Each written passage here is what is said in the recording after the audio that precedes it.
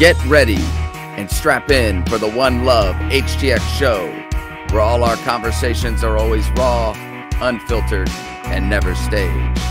We can also be found on Instagram, all major streaming platforms, and westcliff.org. Check us out at onelovehtx.org for more info or ways to support the show. Now get ready to dive into conversations you won't always have in church with your hosts, Joshua Duffy and Daniel Salsi.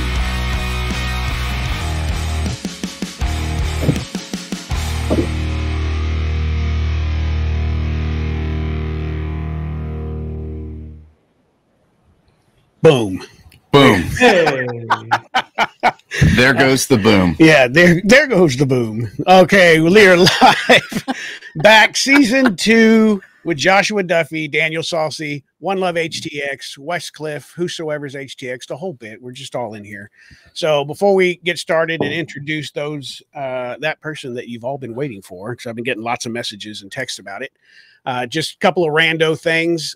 We are still set up for August 26th and 27th in Houston, Texas with the Whosoevers coming back in. We're going to have a big skate park event in Galveston and Houston. So that's there. The website for onelovehtx.org is now live and refreshed. All the dates are on there, all the things you need to know, ways to support, ways to come out, hang out with us, and have some fun. So as we get into this, I want to introduce, some of you may not know. I'm noticing the older we get, yeah, it's just just the older we get. So Sonny Sandoval has joined us here. Say hi, Sonny. What's up, fellas? From the band P.O.D. It's funny because I do run across people. It's rare, but I do run across people like, I don't really know if I've heard that band before. And then I'll go, have you heard Boom? Have you heard Youth of the Nation? And they're, oh, yeah. Been on tons of movies. I mean, that's the one thing. It's funny how many times I've turned on Netflix or something, and all of a sudden I hear a P.O.D. song. I'm like, look at that. So really cool. But have had an amazing run in your career with the whole band and still going out there touring and everything. So we just welcome. Thank you for making some time today for us and coming to hang out with us. Yeah, sure, man. Thanks for having me. So just like I did with Brian, when we had Brian Welch on here, I told everyone exactly. The lead guitarist for Nickelback. That's I know him. I definitely know him. Yeah. My favorite one is whenever we're at an event and someone, oh yeah, my parents love you. Oh yeah. Or dude, I used to listen to you guys back in junior high. and he looks older than me, and you're like, right on, dude. Sweet. That's the best. So yeah. So I mentioned, I mean, you guys, Brian, you have been in the public eye for a long time, and you have testimonies all over the place. So I don't want to rehash a lot of that. There you can be found, if you want to look into Sonny's testimony, there's a lot of them on YouTube. I'm surprised though, and I won't get into it, but you didn't do a I Am Second video like the rest of the guys did. I know Hosoi did one, and Brian did one. A couple other guys did an I Am Second. Yeah. So that's where my testimony isn't as interesting as those guys. They went. They're like, my life is screwed up. I found Jesus, and I'm doing much better now. Right. Or I did all these bad things. I found Jesus, and I'm trying to live better now. So, right. When it comes to like those kind of testimonies, I just don't have it. I have a testimony, but I've never been that kind of guy. I've always had a conviction in my heart. I've always had love for God, Yeah. And not that have done everything right or haven't made bad choices, but I've always walked in a conviction that is godly, Right. It doesn't make me godly or righteous or holy. It just makes me, trying to do my best. And I never really dove into a lot of that craziness because I just didn't have a desire for it. Really, I've always desired, like, I don't know, just godly things. I love that feeling. You know what I mean? It's a peace. a piece that I have. And so I'm still chasing it, you know, all these years later. I constantly want that. I don't want the things of the world. I want the things that are eternal. That's awesome. So when would you say that started? Like, do you remember an age where that started to take root in you? I mean, it's funny because I when I was a kid, like I know I said the sinner's prayer, you know, but I don't think it was till my mom passed away that I said, okay, now I really got to start. I need something. I feel lost, you know. I don't just believe I'm a Christian because I said this prayer. You know, I have to pursue it. And so I was 19 when my mom passed, and that's when I kind of said, hey, dude, I'm gonna make this. This is gonna be real to me, you know. Right. And so I did that. But when I was a kid, I think, you know, once I started to, because I came from a crazy family, and once I started to see them change, you know, one by one, they started going to church, and you know, they just changed. They went from, you know, partying and selling drugs and getting arrested to they started to grow up. Right. And once I saw that, I always had a respect. I said, okay, well, this God thing must be. He must be real, because I see it, not because some, you know, preacher yelled at me on a street corner. It was because I saw it. You get down, my cat. You're not invited.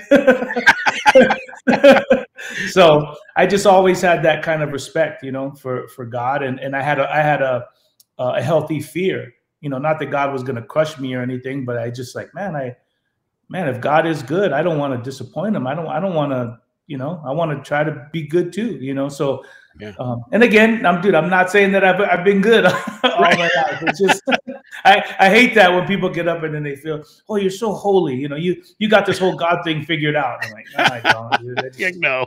Sonny, Sonny, I can relate to the boring testimony situation. And people ask me, you know, when were you saved? And I just play it safe. I say 2,000 years ago.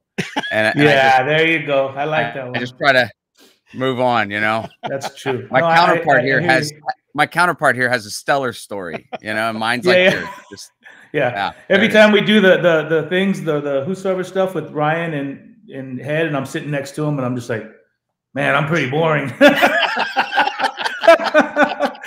They're like, I used to do these drugs and sleep with these girls and do all these things. I'm like, not me, dude. It's still we were talking about that the other day, what an eclectic combination it is with you, Ryan, and Brian. And I haven't had a chance to hang out with Lacey at all, but I heard her testimony at Diamond Bar. It's pretty cool. But it's a good combination with you guys all together. I think we balance each other out pretty well, you know? Yeah. Well, so going back to that one, the one part of your story that always impacted me when I first heard it was when you were like talking about leaving the hospital and walking to your car. And that's when you were talking to God and going, okay, I want to follow you. And correct me if I'm wrong when I say this, I'm paraphrasing, but you basically said, hey, I want you, but I don't want the God that I see out there with these preachers or whatever. I want the God my mama knew. Yeah. Like I said, I believe that God was real. I grew up in my grandmother was Catholic, and we went to church, you know, on Christmas Eve and Easter. You know, that's like do your ritual kind of thing, you know, and so I've always had a respect for God. I just didn't know him intimately and personally the way we were created to know him. Yeah. And so when I started seeing my mom and all of them start changing and having this joy and this love for God, I always respected it, you know. But you know, I'm hanging out with my friends. We're from the neighborhood, so it's, you know, you just kind of watch. But when my mom got sick, and you know, this was the day that she passed, but I watched her go through all of that stuff, and I knew that she was going to die. And so at first I thought I was just doing it for her. Like, you know what, this is what my mom would want, you know? Yeah. And so when I'm leaving the hospital, that's when I just had a moment with God, and I just said, okay, God, I believe in you. Like, I know you're real. But I also know that this world paints a different picture of who I believe that you are. Cause I've seen you, you know, through my family. Yeah. And I just said, man, I really do want to live for you, but I don't want to be this westernized, you know, forgive me if this rubs anybody the wrong way, but this westernized, Americanized, blue-eyed European, you know, conqueror, you know what I mean, crusader, enslaver, all these things in the name of Jesus. And and this TBN where I see people, you know, selling, you know, $1 million holy water that will cure you of your cancer, while my mom's dying of cancer, and she's practically a saint to me, but yet God's still going to choose to take her home. He's not going to heal her. He's not, you know what I'm saying? Yeah. And so I didn't believe in all that stuff. But I saw the real God and the real Jesus through my mom's pain and suffering. Yeah. And then I was like, okay, Lord, I want to do this, but I don't want that Jesus. I don't want the world's Jesus. Yeah. I want my mom's Jesus. And so, you know, I made a little deal with the man upstairs. I said, you know, I'll follow you if you show me who you are. I want you and no one else. And it's been a process. And here I am 30 something years later, and God's still showing me who he is, you know, and that's the beauty of it. And so that's when I just started walking with God, and I've had many ups and downs and many mistakes and failures. But that's the grace of God. Yeah, that's so good. And we say that a lot on here, you know, because we have listeners from all over. We're in 23 countries now. We just got Norway, by the way. I think I told you that. But we get that a lot. I'll get messages and stuff, and they're just like, you know, this just is real the way y'all talk about it, and you know, I can get behind this, and you know, basically what you said, it's like this other stuff is kind of confusing me, and it's really messed me up. So I think you do it well. All you guys do it well. You've been an impact on. I know, even just getting to know Brian and hang out with him, and then when he invited me to the first Whosoever's event, I mean, it changed my life to see people walking differently than the church way that I walked up, because I knew I didn't like it, but I didn't know how else to do it. And y'all don't know how to break that cycle. You just start to become them. Hey, brother, how you doing? Hallelujah, God is good. You know. Praise God, amen. And then you're leaving like, man, I don't get my life. So, Sonny, let me ask you this. Like, I always feel like there's a tension between the reverence for God, and I think you've said that, you've outlined that really, really well. And then there's like the relevance of God, like relevant to our lives right here and right now. And you just touched on that too. And I sometimes in my observation, I feel like as people, we tend, or churches, really institutions, will lean heavy in one direction or another. They'll try so hard to be relevant that they lose the reverence for who God is. Or they will lean so hard in the reverence factor, they forget that, like, he's your friend. He knows you. He's walking in your day-to-day life. He gets your mess. He's not put off by it.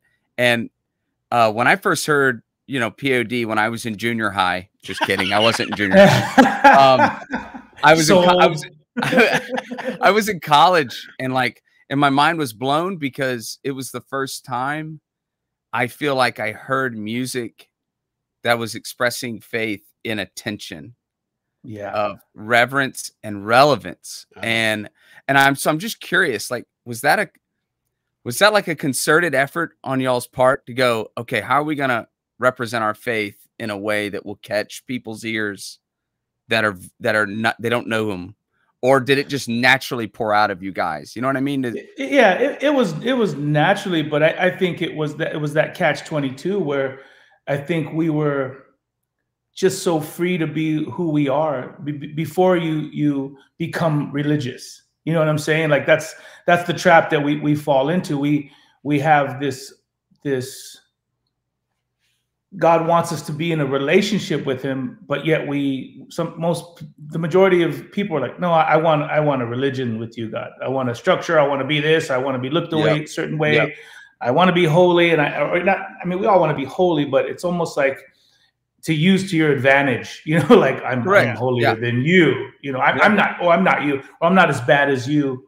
And so, you know, I think the problem came is when you do start to not learn too much, but because we're always learning from God. But I think when we fall into those religious systems, then we just start to mimic that. When we were kids, it was just such a pure thing. Yeah. You know, and but then you learn, because I look back and I listen to these old records, and you got to remember, you know, we were 19. You know what I'm saying? Marcos was 17, and here we are thinking that we're preachers, or we're evangelists, or we're going to tell the world, and it's a healthy thing. But then you look back and you're like, oh, dude, I was so young, I was so immature. I kind of compare it to these kids that sign up to be a Marine or in the Army and to go to war. It's like there's so much training that has to be done, and a mindset, and you have to become this soldier before you can go out and lay your life down on the line. You're not just like, hey, welcome to the Marines, son. Here's right. And you don't even show him how to. He's never even held a weapon before. He has no survival training, and he doesn't know what he's doing. And it's like, hey, go out and defend us, defend your country, stand up for something.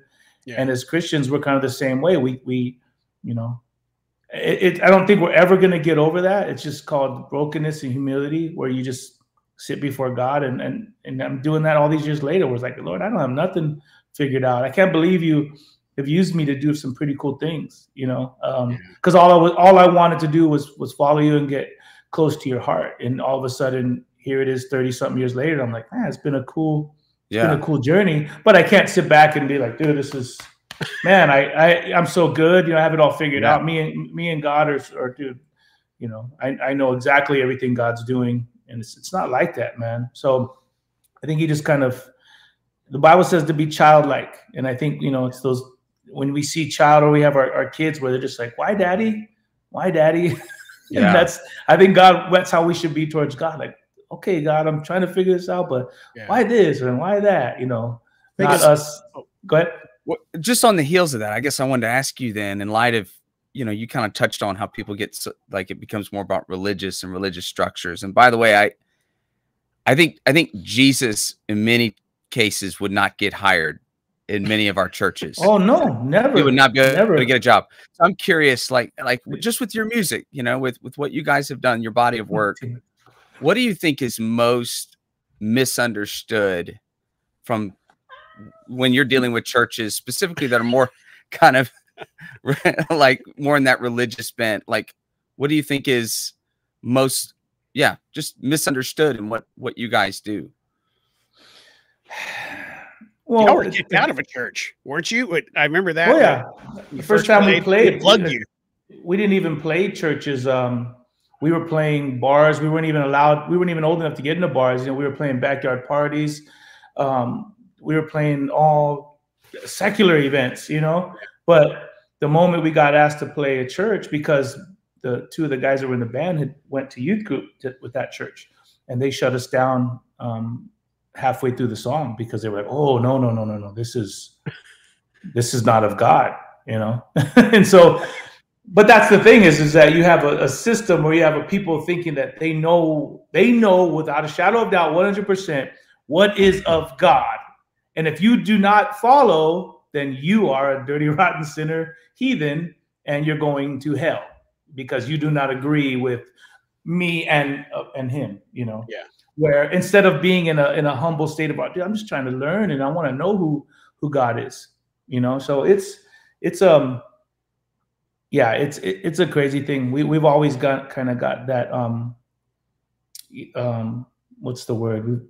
We've always had a resistance from God. I mean, not from God, from the institution of church, So, but that's the problem. I mean, I've seen it as I've gotten older, where I think it's a good thing. People they want to know God. They want to go deep. They want to be what we're not, or what they want to be. You get these, like, I've met like addicts, and these guys have come from the street and they want a real change, and it's genuine.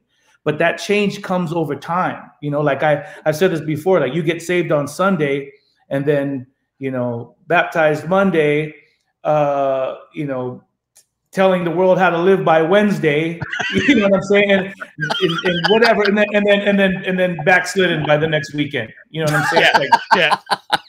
And I hate God, after that point. It's like, but it's such a process. And I get the fact that we don't want to be the old man, because the Bible promises that we are a new creation. God He's forgiven us. He's cleansed us. We're a new creation, and we want that. But that doesn't happen over with just a snap of the finger. That happens with knowing who God is, and that takes a lifetime. I mean, for me, it does. I'm a slow learner. You know what I'm saying? It takes a lifetime. You know, I'm still learning. But people, you know, like I said, you walk into church and you were that guy that was just, oh man, you're known. You know, you're the bad guy, and you don't want to be that guy anymore because you're not. Because God saved you, cleans you up, and you're a new creation. But you should let God shout that from the rooftops. Your actions should show that, not like, oh, look at me. And so when that becomes religion, and that's when you start telling people how to live their lives. That's when you start telling people what to do. And this is what God says, like, wait a minute, I just saw you last Sunday, you know, walk up to the front of the church and get saved. You know, like you're the know-it-all all of a sudden. You know what I mean? Like, dude, come on. And so, but people see that.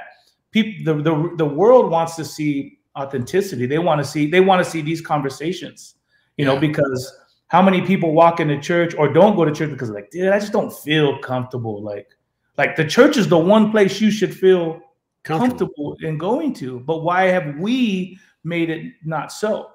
Right. I'm like, if I'm sick and I know that, oh, dude, man, my stomach's been hurting and you know, I really need to get to the hospital. I'm not going to be like, oh, dude, the hospital just makes me so uncomfortable. You know, I don't want to go there. I hate doctors. You have no choice. You know, dude, I need to see a doctor now. Well, I don't care if I'm uncomfortable. Yeah, it's experience. I mean, think about the dentist. Most people are terrified of dentists. Why? Because they got poked too hard or whatever it was, and they're just they're just torture tools. Yeah, that's all they have. That's what they remember. And so I think that's what it is too. In the church, you have these experiences. I've had them. I ran from it. You know, and it's funny because even when we were building this One Love HTX and the Whosoever's HTX out here, I had a massive, massive network of churches. And so when I first brought Brian in for Loud Crazy Love, that was kind of the catapult to launch this. And then as soon as everyone heard what we wanted to do, they were like, whoa, wait. Now this is too crazy.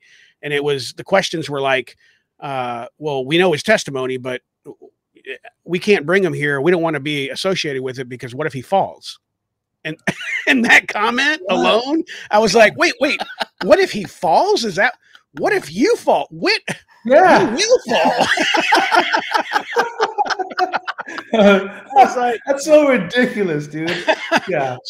You make so many statements at that point. Like you're so much better. That's never going to happen to you. But even if he did fall, like, wouldn't we go after him? Like, wouldn't we be like, dude, what's up, bro? Yeah. But the beautiful part about it is it opened up another network that I didn't. I mean, you met Rev Rod when you were out here, and Rev was the first guy. I mean, I sat down with, and it wasn't probably 2 minutes into the conversation. I told him what we were trying to do, and he goes, I'm in. Go ahead, finish, but I'm in. And then sitting down with this guy, I remember I was introduced to him by, and you know, Pastor Greg in Arkansas. So they're friends. So he introduced us, and we sat down, and that's how the podcast got started. It's just like, and he's a Lutheran pastor. I'm just saying. Yeah. Like, this interview's over. I gotta go, guys. I can't be associated. But that's we're so used to it and so programmed, and so but it's so cool to see it changing like that. And these are the things that are doing it. So oh, dude, it's so funny, man. Yeah, I mean, bro, the same thing. I get confused with people because I'm like, man, what gospel? You know, even if you're not, you know, whatever. Even if you just read the Gospels alone, like what gospel are you reading? What Jesus character are you reading about? Right. Like I just don't get it. All this division, and you said it perfectly. Like if Jesus walked through our church today, majority of us so-called believers and Christians wouldn't even recognize him. You know, and that's just the sad truth. You know, it's scary. We'd be too busy pushing him to the back of the, you know, or checking his membership or where do you belong, and you know, maybe you could sit in the side room because you don't quite look like everybody else. You know, right? It's ridiculous. You smell. You smell. Homeless over there, please. You know, I'm kind of the theory that a lot of what we're seeing in culture is not really representative of a majority of people. I'm starting to believe that what we see happening, kind of a clash in culture, a lot of times I'm wondering if it's not the people just with the biggest bullhorn, the biggest microphone, the most money behind them, the biggest stages, to at times to throw things out that may feel like they're antagonistic to Christians and Christian faith. And so I'm really curious with you on here because, I mean, you deal with a ton of people all over the country. So in a way, you're kind of a man of the people. You know, you have your feet actually firmly on the ground, face to face, eyeball to eyeball.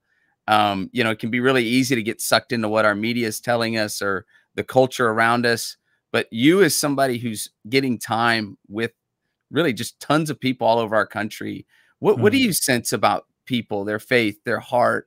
Is there a heart, a resurgence, a desire to grow in their walk with Christ?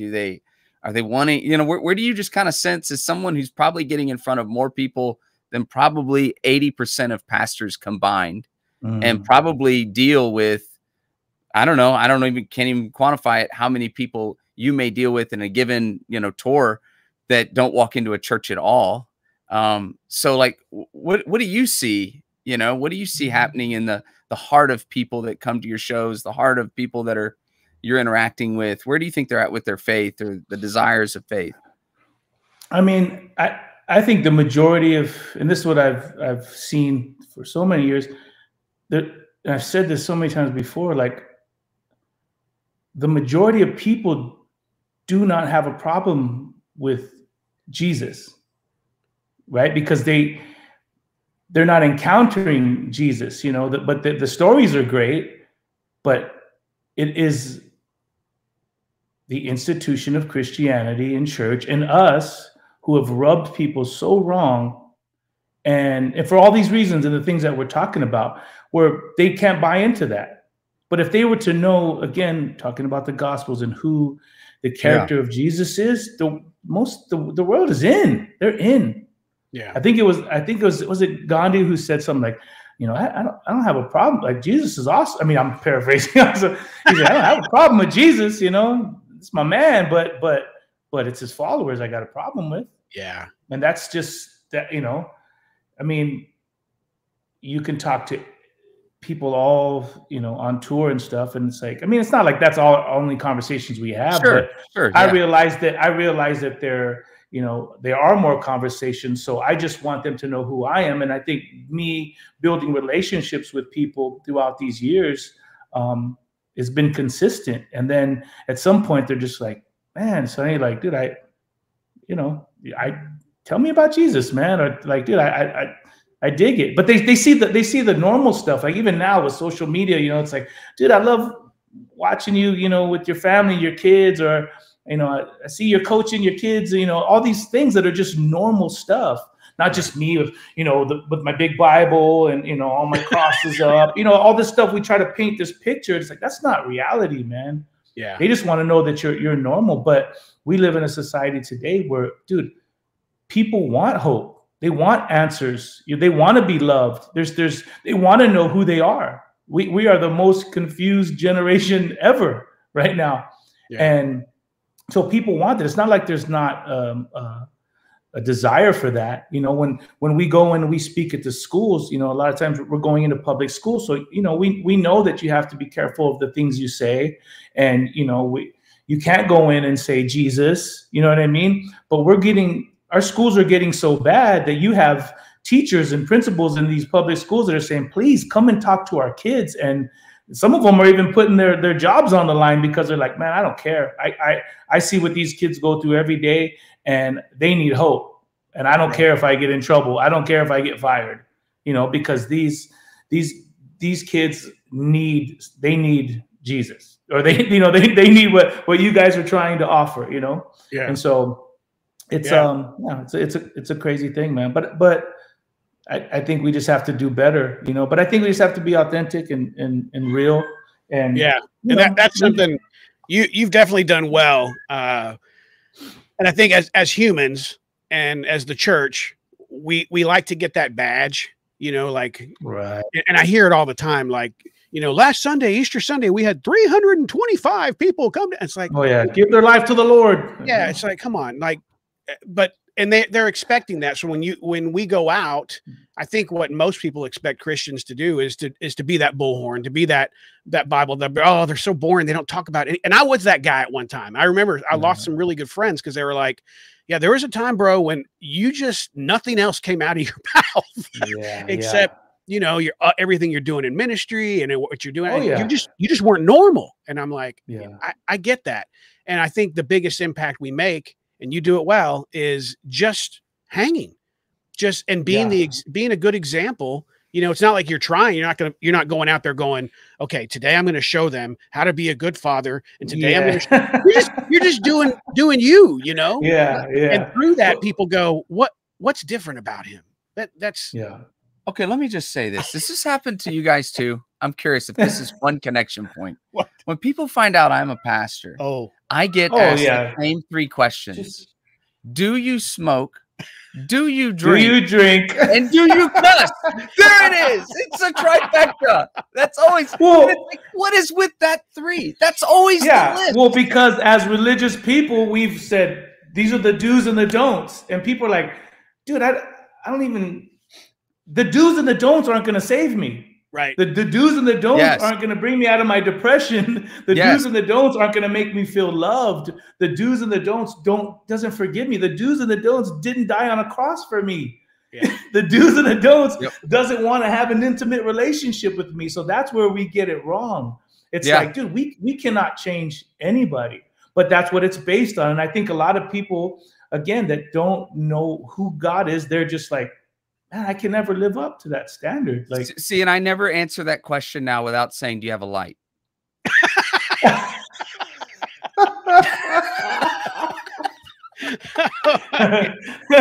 People say, I've gotten that question too. Like, bro, I mean, whatever. It's not so much the same, but before, it's like, hey, they're like, now I'm just like, bro, I just don't care. I'm gonna be 50. I just don't care. It's like, hey, bro. Before it was like, hey, bro, do you drink? I'm like, I don't drink with drunks. And it's like, all right, cool.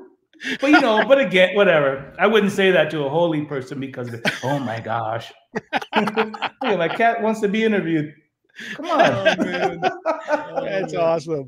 Well, I remember, so the first time I was introduced to you guys, it was a girl, two really sweet girls, Cece, and I can't remember her cousin's name, but they used to cut Marcos's hair.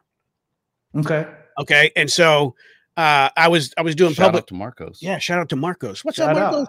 So I was speaking all over the world doing the stuff that I used to do. And I had my PowerPoint on and everything, and I'd finished speaking. And I shut my my PowerPoint off, and my background screen was, I believe it was a picture from When Angels and Serpents Dance of you guys, up there. And so she comes up to me afterwards and she goes, hey, do you like P.O.D? And I go, oh, I love P.O.D. So that's like changed my life, because my wife is all about Michael W. Smith and this and that. When I discovered this, like, this is what I can follow. Until that, it was straight up Metallica, Pantera, the whole bit. Yeah. So this. But then you got holy and you had to give all that stuff up, right? Right. Burn them all. Burn it all. Right. So she goes, oh, that's cool, and then she just walks off. So I come down the hotel lobby. Later on, we're all going out to dinner, hanging out, and I hear that her calling my name, and she goes, hey, come over here.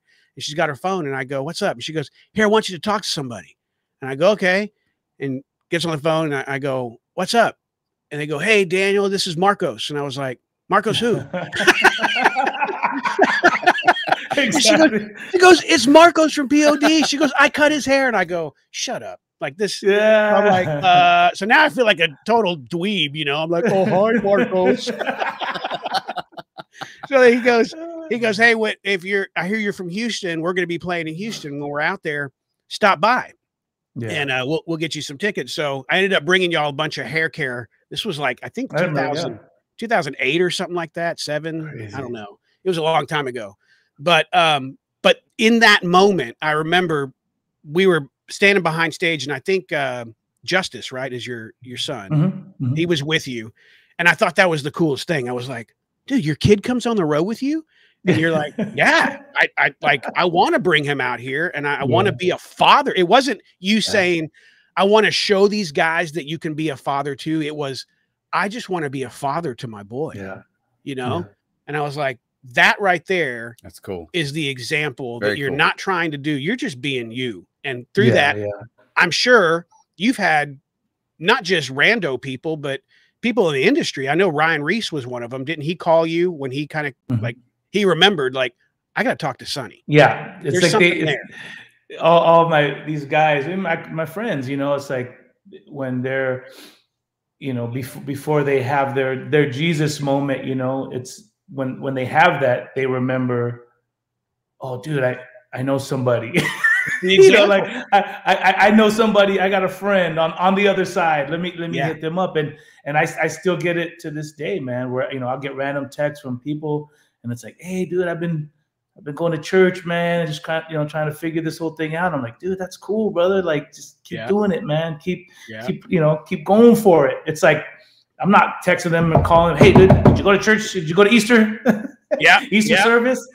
It's just more like being that friend. But they also know that I'm real too. You know what I mean? It's not like, but I get that. It's such a learning process. Like, I think that's the religious side of us where, you know, and I went through that, where you want people to think, hey dude, I'm a Christian, you know, I know God, and this is kind of what it looks like. But really, if you're being honest with yourself, you're like, man, I'm just trying to figure this thing out. So it's kind of like it's a tug of war. When I started bringing Justice on the road, like, I had taken so much time away from music because I was ready to quit, because I was like, nothing is more important than my relationship with God. And so for me at that moment, I felt like quitting this side, the industry side, was something I had to do to just get closer to God again. But the closer I got to God, it was like I knew God was telling me, dude, what are you doing? Like, I'm with you everywhere you go. You know what I'm saying? You don't have to work at a church to have a relationship with me. You don't have to you know, be at a service or a Bible study, you know, 10 days a week. I'm with you wherever you go. And so once I started to learn that, and when I brought my son on tour, I stopped trying to do it for show, if that makes sense. I stopped caring, because you have a burden for people. Like, hey man, everybody I see, I want them to know Jesus like I know him. I want them to get saved. That'll never change. Yeah. But I can't go up to them with that type of, you know, they'll just think I'm a weirdo. Like, dude, get out of my face, dude. You know what I mean? Like, stop bothering me. You know? But for me, I always feel that way, but I stopped trying to make it work, if that makes sense. I stopped trying to make them see something in me so that God can do what he does, and that they would be like, oh, that's what I want. I want what Sonny has. Not that I stopped caring about that, but I stopped doing it in a sense that, dude, all I care about is that, dude, my son is with me on tour. I can't even be on this tour right now if he's not with me. And I just want to be the best daddy that I can possibly be. Not the best Christian that I want, so the world sees, not the best Jesus follower, so I can save the world. It was like, you know, sorry, like, really nobody matters right now to me except my son. I mean, and my kids and my family. I got to a point where the burden of the world was not on my shoulders anymore, but it was for a while. And I think that's, as you grow, or, you know, people that become Christians, that's why they try to put on this act, because I think it's genuine that they really want the world to know who Jesus is, but we do it in such a way that it doesn't really bring honor and glory to God. It brings honor and glory to ourselves, because we're trying to look a certain way. But at some point, I don't fault them for that. I just think we just got it mixed up, man. I think when you should be the best daddy, you know? Yeah, I think it's a growing thing too, in any of our walks, and you'll see it too, like in you know, we as humans, right? I mean, you do a lot of psychological stuff with the doc. We all want to be noticed. We all want to, you know, accomplish something and be recognized. We want to be loved, right? And that that ultimate love is going to come from Jesus. And until we know that, you know, we strive to do something, and that's when you see it in church. And that's why you see it a lot in, like, oh gosh, some of these healing people. It's crazy, you know, where they're just, I mean, I remember sitting at an event and I saw a girl who that was her identity.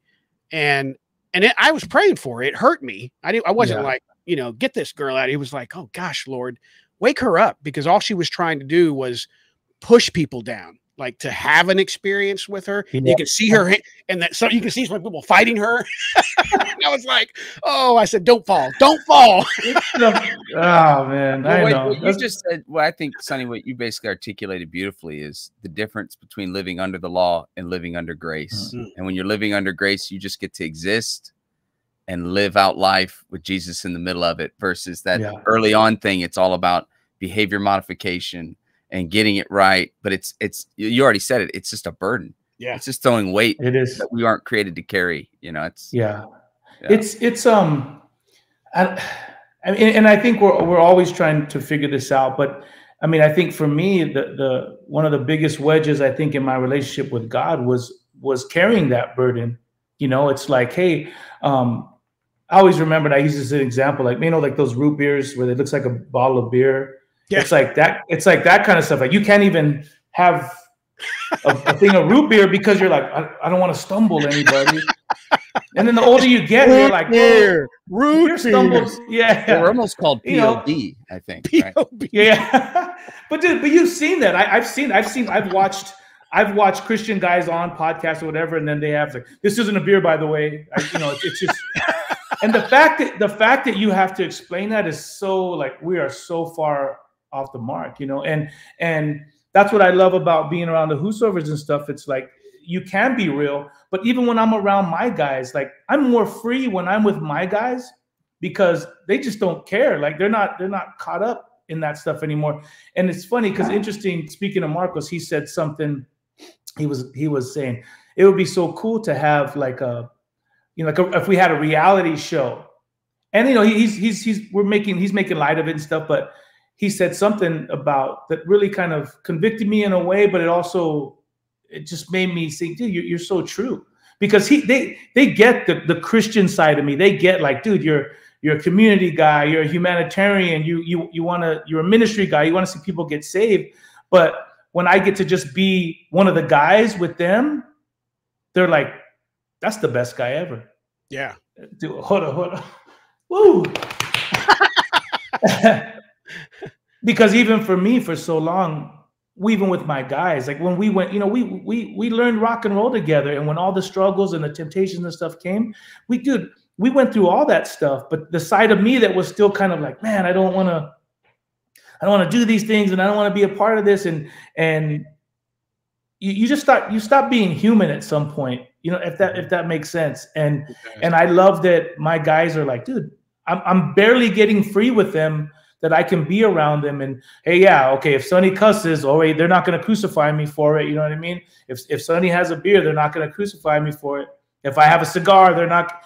And I'm telling you what, man, that freedom. I mean, there's different levels of freedom, but there's a freedom that is just like, man, it's nice when you can just be yourself, because I already know who I am.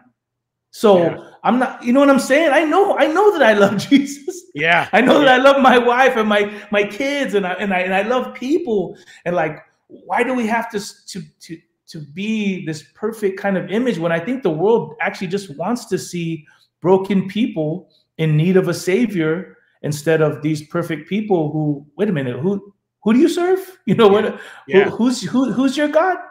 Who do you follow? Because you guys got it all figured out by your own law, by your own doctrine, by your own word. And so, you know, I like that. I'm going to go to practice, and I get to be with my guys and just be normal and have fun and make music.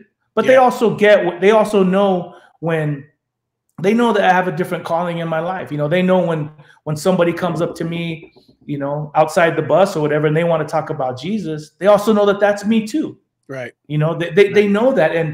And I, you know, I'm grateful for the relationships that I have now with them, because I think for a while, or I think as religious people, we want everybody to think we have it figured out, because I think we genuinely believe that, well, if they think we have it figured out, they'll see this transformation and they'll follow God because look at the miracle that he's done in my life, when really they just want to see someone who's genuine, authentic. Yeah. And I still battle with that too. You know, I'm still like, man, you know, should I go? I went to a comedy club the other night to go watch an artist, and then, you know, in the back of your mind, you still kind of think like, hey, should I do this? Should I not? And maybe I shouldn't have, you know what I mean? But at some point, you got to just stop like, oh, dude, this is such a live and learn process. And, you know, it might have been a little crude, you know, and I'm like, yeah, maybe next time maybe I shouldn't have been here, but at least it's a live and learn experience, and not like just everything is evil. Yeah. You know, I keep learning from, like, this interview is another learning experience for me, because I learn this from Daniel all the time. I am always taken back by the religious burdens that you guys all experienced. And all I can figure is, A, I've been living under a rock. And B, the real advantage to just, for lack of a better word of saying it, leading a small church. Right. Where I just, frankly, I don't even know if anyone is paying attention outside of the 70 people who show up. Maybe you are the religious guy. And maybe 10, maybe that's what it is. Right? They're all, no wonder no one will shake my hand after church. So I think you hit something there, bro. Yeah. I think it's just always, the one thing they all have in common is, if to put it crass, they all have a big stage and big lights and big dollars. And so those same burdens, it's just interesting what you guys describe in your experiences. And you've touched on that too. This unbelievable weight that's put upon you. That's just baffling to me. And it's almost makes me more curious, like, what behind that, what feeds that, what makes people feel like they have to pretend, and whole groups of people feeling like they have to live a certain way or else. It's just strange. It's the religiousness, the Pharisaical nature that still exists today. And I mean, I can honestly say, I mean, I smoked for years. Not pot, not that I would have a problem saying that. I just couldn't smoke it because it made me depressed and paranoid. But I smoked cigarettes like crazy, and I hid all the time because in my hometown, like when I was on the road, it didn't matter but I was in my hometown. I was afraid someone from the church was going to see me smoking. And you know, when I was able to quit smoking finally, when I finally said, screw it, I don't care who knows. I'm so tired of hiding. And then I started to hate it naturally. It's like, oh, this is weird. Like when I finally took it out of hiding. And it's funny because it's another POD moment. We used to do programs a lot in House of Blues. No, not House of Blues. What's the hotel in San Diego? Hard Rock. Hard Rock. Yeah. So we used to do programs there all the time. And my suite would be the suite that was the, oh gosh, I can't even remember the name. It's some band anyways. But we were coming downstairs and people knew that I liked P.O.D. And they were like, oh yeah. Wuv and Trey and Marcos, they come here all the time to the bar. And when I heard that statement, I went, what? They come to a bar? Yeah. And we actually saw them there. We didn't go bug them or anything, but I remember looking at them going, they can do this. Like, they're not acting a fool. They're just hanging out with friends and it's okay. Like, why is it not okay in my life that I can't just hang and just be me? So it's weird though. It's the religiousness and the Pharisaical nature for sure. Well, listen, man. Go ahead. No, I think eventually, I mean, only because, you know, I'm old, but when after all these years, that religiousness, you know what I mean? That law is what ends up taking most people down in the long run. Cause they're like, bro, I can't live by these standards, these rules, but that's not God's standards. Yeah. You know what I'm saying? It's like, but it's that pressure. And I think what you said, bro, is like, you're onto something. You have your own community, and it's like, it really is a community. It really is a church. It really is a group of people living together doing the Jesus thing. But then you get into these other platforms and these big churches, and a lot of it just becomes, I mean, I've said it before, it's a business. So you have to follow the rules to keep your business afloat. You know what I mean? Like what you were talking about earlier, Daniel, like, oh dude, you brought head around. And it's like, dude, they're mostly offended by or they're mostly worried about offending their big donors. Yeah. You know what I'm saying? Yeah. If the person who ties $1 million a year hates metal and is very old school, you know what I mean, and is 90 years old and hates tattoos and hates all that stuff, it's like, well, you're not going to bring that guy as a guest on your holy stage, right? Because that's just the truth. Because that person who donates $1 million a year was the first person to pull you aside and say, let me talk to you, Pastor. let me set something straight. Yeah. And unfortunately, those pastors don't have the oomph to be like, you know what? I don't care what you think. I know this guy. I know his heart. People are going to be blessed by him. God's going to use him. But they'd say, all in the back of their mind, they're thinking, dang, man, I ain't get that $1 million a year. You know what I'm saying?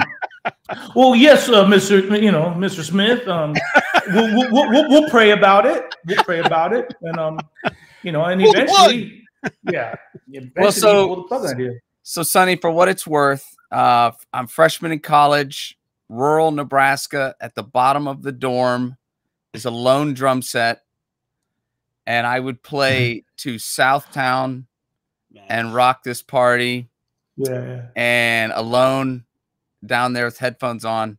So I want to thank you, man, because you were obedient to the unique voice that God gave you. And for what it's worth, you're talking to one person who actually ended up becoming a pastor and part of the machine. But like that was huge for me in my development in my faith, was feeling like someone else had an edge and a voice that I connected to, because I didn't connect to a lot of the stuff that was out in mainstream Christian music at all. I felt like, oh wow, someone kind of sounds the way that I'm thinking and feeling about faith and life and culture and how they intersect. And and then I go on to be a youth minister and Youth of the Nation. We played that one night, just connecting kids to what was going on with the shootings and stuff. That was even 15 years ago. So I just want to thank you, man. I don't want you to think that, the whole institution, while it no doubt needs to be reformed, and while many are absolutely missing the mark, I don't want to get you, have you step out of this interview not knowing that there are those of us that are pastoring churches that you've influenced and blessed.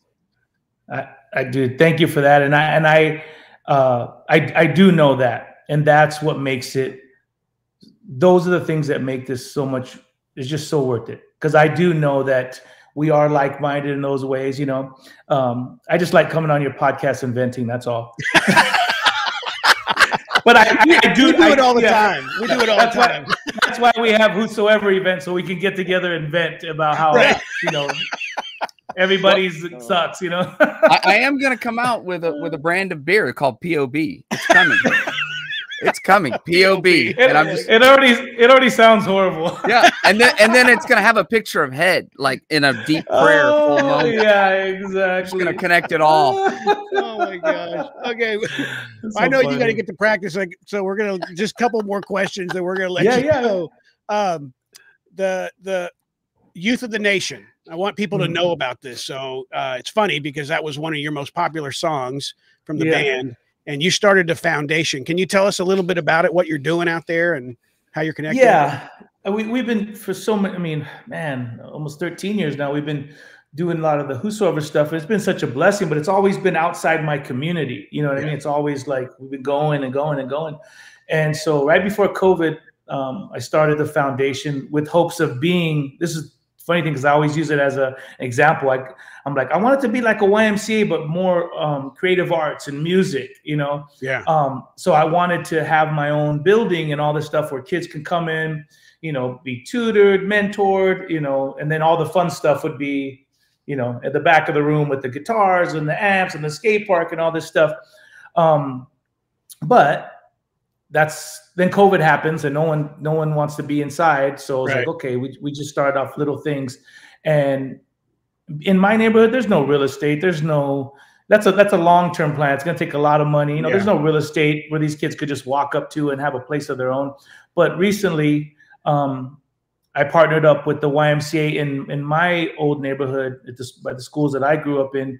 And they're just they're looking to rebrand. They have nobody because of COVID. No one's going. No one's using the gym. No one's using the pool. There's rooms are empty, and they're like, how can we get together and start where kids can come and just we create after school programs. And so, as of right now, I feel like that's where I'm supposed to be right now. Is we're even talks of having like a teen center, and we're creating music programs where I can have someone like Head come in and all our connections come in. We can do guitar lessons, singing lessons. Everybody that we know is offered. Dude, I'm down to teach computer graphics. I'm down to teach art. And so we're here this is for my community where I'm at, and hopefully we can build a blueprint that can move out through more urban communities. But this is for the underprivileged kids that are in the hood that they think that's their destiny. That's their future. I'm going to live and die in the hood. And they have no, there is no hope for something better.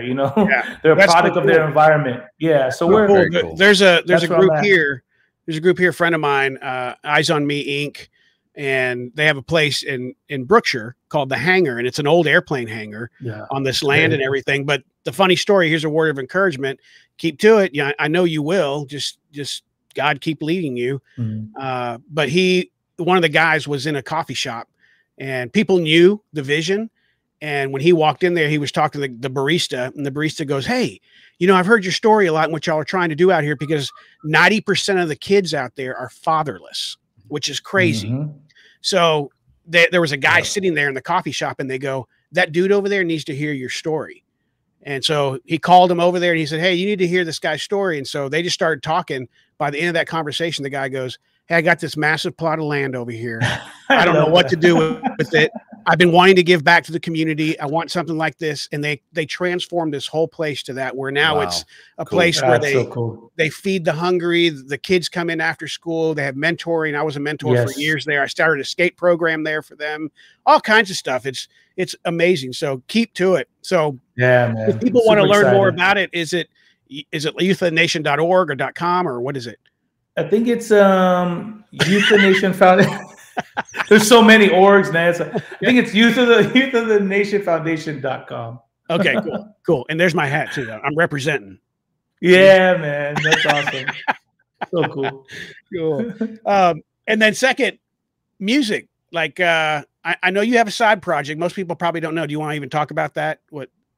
No, I did it during COVID. I mean, we thought we'd only be out for 2 months, and then once we started, we were stuck at home. It was an outlet. And so I just started doing reggae tunes, and I've always wanted to do some reggae stuff, but because I didn't have any members and people to jam with, I just reached out to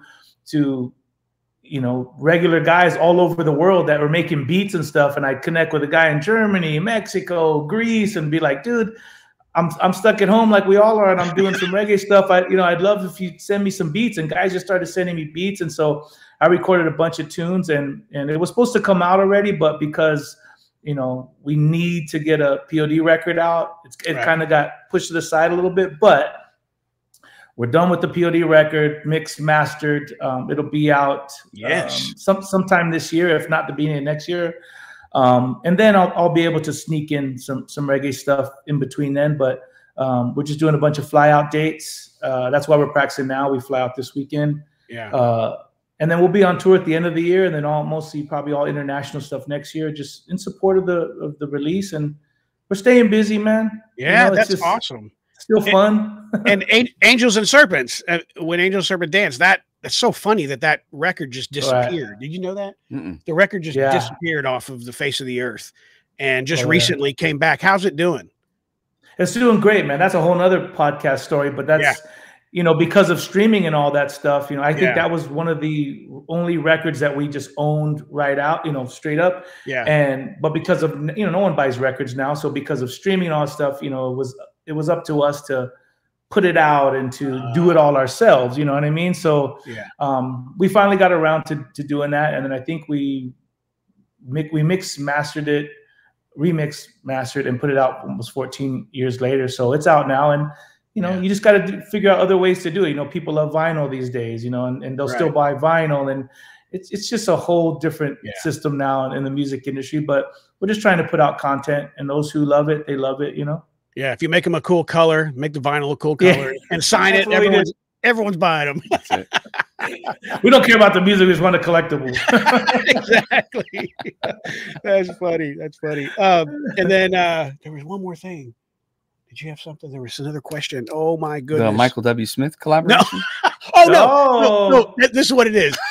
Two simple questions. We're going to start to ask all of our guests who are in the music industry. And we asked Brian. Brian's was funny. If you could play, record, do whatever with anyone out there, That's good. that you haven't had a chance to, who would it be? Oh man, you said alive or dead or? Yeah. Brian asked the same thing. Whatever you want. Well, because alive or dead, dude, that's way too hard, man. I mean, obviously, if I think alive now, I would say someone from like a Bono, you know, to a Sting, you know, that world, because that's you know, for that's a big rock world, or even, you know, like Brian Johnson from AC/DC. I mean, just when I was a kid, that was stuff we grew up. But as far as hardcore and punk, you know, all the legends, P.O.D.'s pretty much done it all with them, from HR to Mike Muir from Suicidal, you know, Lou from Sick of It All. Just we've been lucky to have done that. So yeah. But then you think dead, I think of like you know, from a Bob Marley or Peter Tosh or a Jimi Hendrix or something like that, you know. Yeah. Brian and I did a game one time. It was fantasy band, dead or alive, and you picked your band members. Mine was Les Claypool on bass.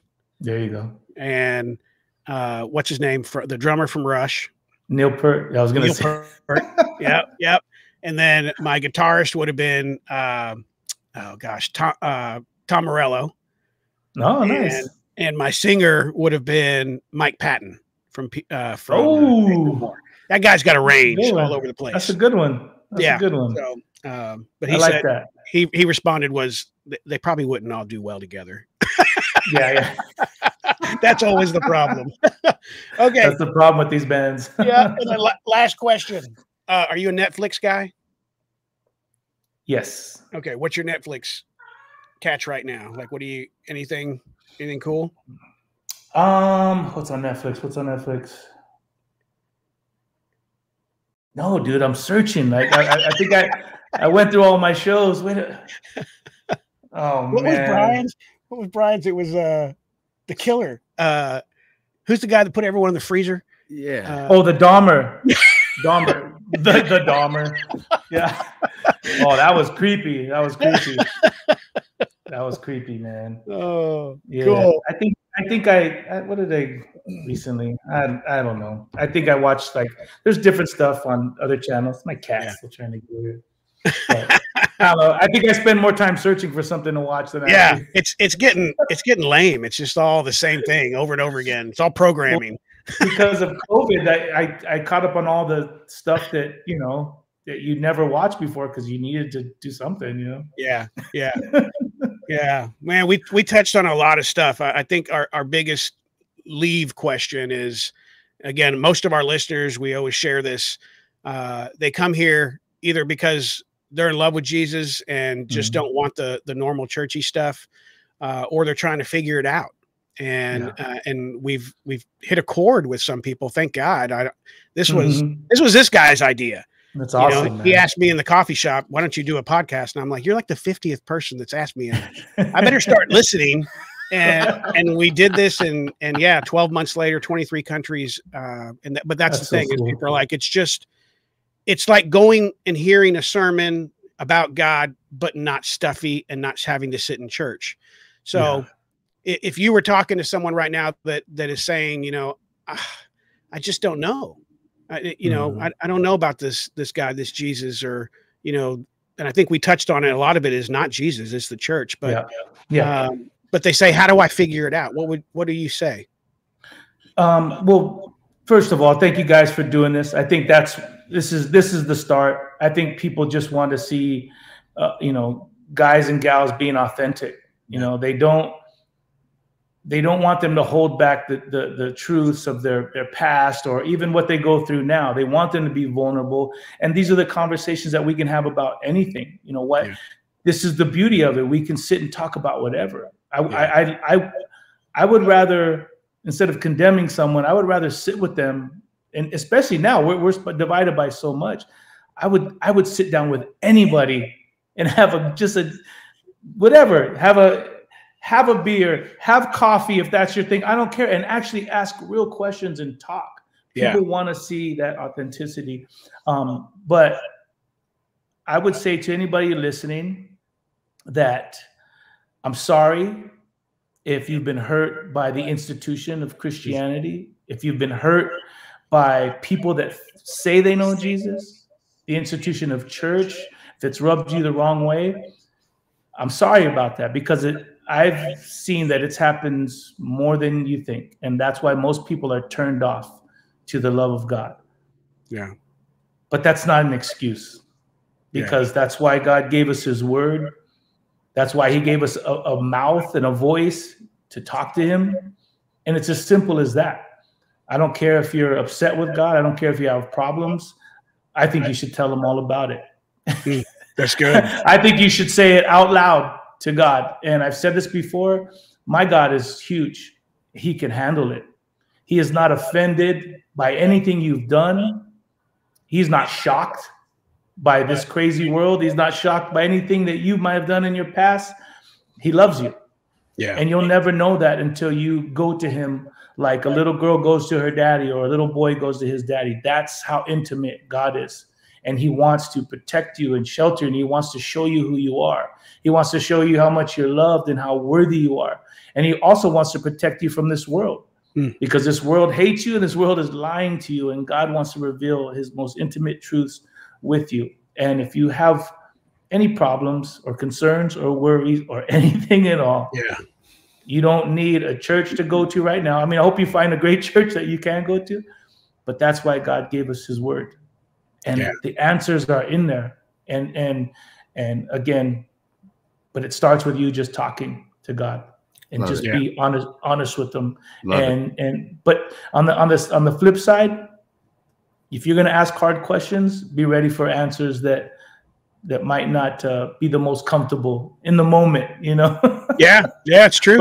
But eventually, if you trust God and you know that he's good, you're like, doesn't matter how I receive whatever God shows me. I know that in the long run, this is what's going to make me grow. This is what's going to make me draw me closer to him.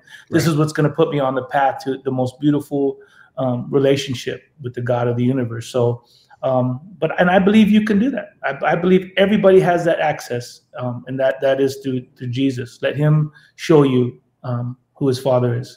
That's awesome. Thank you. That's good. Love it. Will we put you on the spot if we ask you to pray us out? No way, man. Beautiful. Let's pray. All right. Father God, you're so good. We love you so much, Lord. Thank you for your goodness towards us. Thank you for your grace. And Lord, thank you for your mercy. But also, Lord, we thank you for your truth. We thank you for your truth, God, that leads us. We can't have truth, God, or we can't have mercy without your truth, Lord. You show us how much we need you. And we do, God. We need you so much, Lord. I say you would bless every single person that's listening to this right now, God. I ask, Lord, that you would cleanse their hearts and their minds, Lord. Lord, you would show them how to be still so that they can know who you are, God. And I just pray, Lord, that you would blow their minds away, God. Only you can do this, Lord. Some people are so stubborn and hard-headed, Lord, that it really does take a miracle, God, for them to even give you a shot, God. And I just pray, God, that you would split the heavens and you would come down from your throne, God, and you would do that miracle in this person's life and be undeniable, God, that they would give you just a moment, God, to even take them deeper into a relationship with you, Lord. So bless everybody who's listening to this, God, in whatever shape, form, or fashion they need it, Lord. They just need a touch. They need a healing touch, Lord. They need just for you to tell them that you love them this day and that you're proud of them, God, and that you do not condemn them, Lord, but you have a plan and a future for them, Lord. Would you do that? And thank you for these gentlemen for stepping out, God, to just open up these conversations, Lord. Or we can't be real with anybody, Lord, if we're not real with ourselves and we're not real with you first, God. So thank you for our vulnerability, Lord. And God, if I've said anything that offends anybody, whatever, Lord, well, that's gonna happen because I'm just human, Lord. But Lord, I love you. We love you, God. Yes. We're thankful that you saved us and that you have a plan and a purpose for our lives and everyone else who would trust in you, God. So show them how to do it, Lord. Now we pray in Jesus' name. Amen. Amen. Thank you, man. Thank you again for coming on. We appreciate your time, and sorry for taking you away from all that and your cat. No, no way. I just she probably just wants me to feed her. That's all. Awesome. Go have a good practice. Tell the guys we said hello. We love them. For sure. For sure. Love you, fellas. See ya. Love you too. See ya. Love you, man.